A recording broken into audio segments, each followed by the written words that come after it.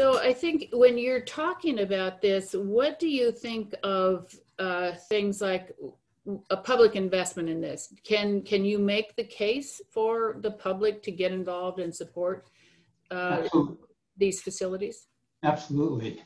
I refer to child development centers as social infrastructure, but it's really infrastructure in the traditional sense of roads, the power grid, and ports.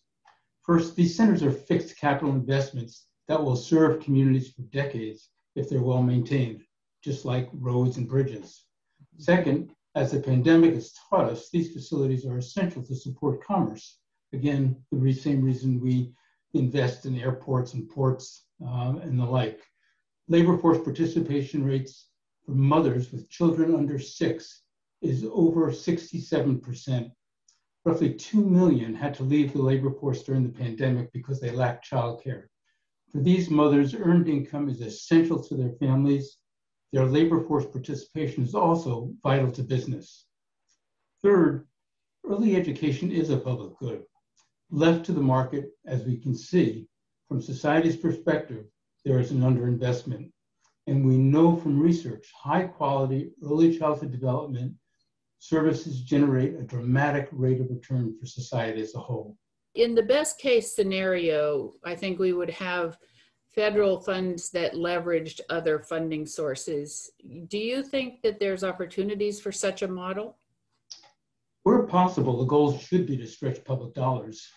Philanthropy is a source nonprofit organizations can sometimes tap for facilities, although individual giving and foundation and corporate grants are rarely sufficient to build or renovate a high quality child development center.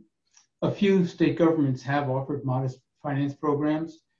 Even local governments have invested community development block grant funds for some projects. It's helpful to think of this the way we think about affordable housing.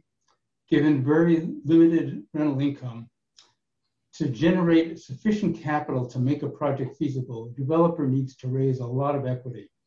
In affordable housing, that's often achieved by layering multiple sources. It takes longer and it's harder to develop a facility with that kind of financing.